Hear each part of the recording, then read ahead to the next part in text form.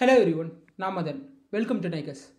ஒரு ஃப்ளைட் முதல்ல ஆக்சிடென்ட் ஆனாலும் சரி இல்லை அந்த ஃப்ளைட் ரேடார்லேருந்து காணாமல் போனாலும் சரி ரெக்கவரி டீமால் முதல்ல தேடப்படுவது எதுனா பிளாக் பாக்ஸ் தான். அந்த பிளாக் பாக்ஸை பற்றி தான் இன்றைக்கி நம்ம பார்க்க போகிறோம். இன்றைக்கி இருக்கிற ஏரோப்ளேன்ஸில் 2 ரெக்கார்ட் பண்ணுற டிவைஸை செட் பண்ணியிருப்பாங்க.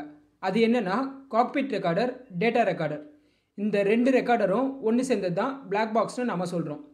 ஏரோப்ளேன் ஆக்சிடென்ட் ஆகிறதுக்கு ஒரு செகண்ட் முன்னாடி வரைக்கும் என்ன நடந்ததுன்னு இதில் ரெக்கார்ட் ஆகிட்டே வரும். அதனால தான் ஆக்சிடென்ட் ஆனவுடன் முதல்ல தேடப்படுவது பிளாக் பாக்ஸ். இந்த பிளாக் பாக்ஸ் ஒரு ஃப்ளைட் எதனால் ஆக்சிடென்ட் ஆச்சு இல்லை காணாமல் போச்சுன்றதை கண்டுபிடிக்க உதவுது. பிளாக் பாக்ஸ் உண்மையிலே பிளாக் கலரில் இருக்குமான்னு கேட்டால் இல்லை, அது பிரைட் ஆரஞ்சு கலரில் இருக்கும். சப்போஸ் ஒரு ஃப்ளைட் கடலில் விழுந்தாலும் சுமார் 14,000 அடி ஆழத்திலிருந்து கூட நம்மளுக்கு சிக்னல் அனுப்பும். இந்த பிளாக் பாக்ஸை ஒரு ஃப்ளைட்டில் இன்ஸ்டால் பண்ணுறதுக்கு முன்னாடி பல டெஸ்ட்டுக்கு உட்படுத்துவாங்க. அது என்னன்னால், முதல்ல இந்த பிளாக் பாக்ஸ் 1 மணி நேரத்துக்கு சுமார் 1110 டிகிரி செல்சியஸ், அதாவது 1110 டிகிரி செல்சியஸ் ஹீட்டில் வச்சு ஹீட் பண்ணுவாங்க. அதுக்கப்புறம் 10 ஹவர்ஸ், அதாவது 10 மணி நேரத்துக்கு சுமார் 250 டிகிரி செல்சியஸ் ஹீட்டில் வச்சு டெஸ்ட் பண்ணுவாங்க. அது மட்டும் இல்லாமல் -53 degree Celsius to 70 degree Celsius வரை டெஸ்ட் பண்ணுவாங்க. இந்த பிளாக் பாக்ஸ் கிட்டத்தட்ட 25 ஹார்ஸ் வரைக்கும் ஃப்ளைட்டில் என்ன நடந்ததுன்றதை ரெக்கார்ட் பண்ணிக்கிட்டே இருக்கும். முதல்ல சொன்ன மாதிரி இந்த பிளாக் பாக்ஸில் 2 ரெக்கார்டர் இருக்குது. அது என்னென்னா cockpit recorder, data recorder. Cockpit recorder இது குரல் அல்லது பேச்சுக்களை பதிவு செய்யும். இது ஃபுல்லி வாய்ஸஸை மட்டும்தான் ரெக்கார்ட் பண்ணும். காக்பிட்டில் பைலட் அண்ட் கோ பைலட் யார் கூடலாம் கம்யூனிகேட் பண்ணியிருக்காங்கன்னோ, கண்ட்ரோல் ரூம் கூட கம்யூனிகேட் பண்ணுறது, தென் ஆப்போசிட்டில் வர ஃப்ளைட்டோட பைலட் கூட கம்யூனிகேட் பண்ணுறது போன்ற ஈவெண்ட்ஸான வாய்ஸஸ் எல்லாம் ரெக்கார்ட் பண்ணிக்கிட்டே இருக்கும். இது ஃப்ளைட்டோட டெயிலில் தான் ஃபிக்ஸ் பண்ணியிருப்பாங்க. ரெண்டாவது டேட்டா ரெக்கார்டர்.